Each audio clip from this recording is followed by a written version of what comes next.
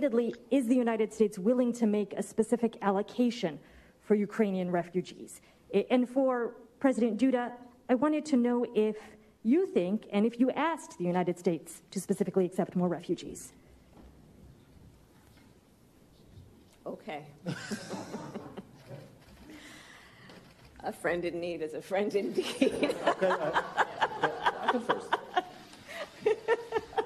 Okay, so this time, Szanowna Pani Redaktor. Amy, he was trying to shut her down, and right after that, he said something about this is such a serious issue, trying to get her to read the room, read the scenario where we literally have babies dying, and she's cackling about this. I know how this feels to me just as a patriotic American. I can't imagine how it feels to someone like you and your family who fought so hard and gave up so much to be here. And now to see this one administration work so hard to counter everything you came here for. Tell us about that. Absolutely. It was so hard to watch this morning. It's disgusting.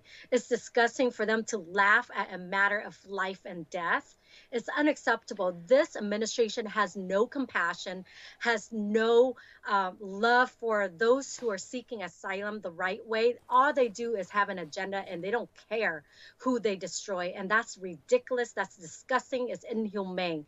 And for him, I'm happy that he kind of tried to shut her down, because this is oh my gosh, it is disgusting for her to laugh at this matter when he knows there's people dying and children. And as you can tell, this is a telltale sign that this administration does not care about people.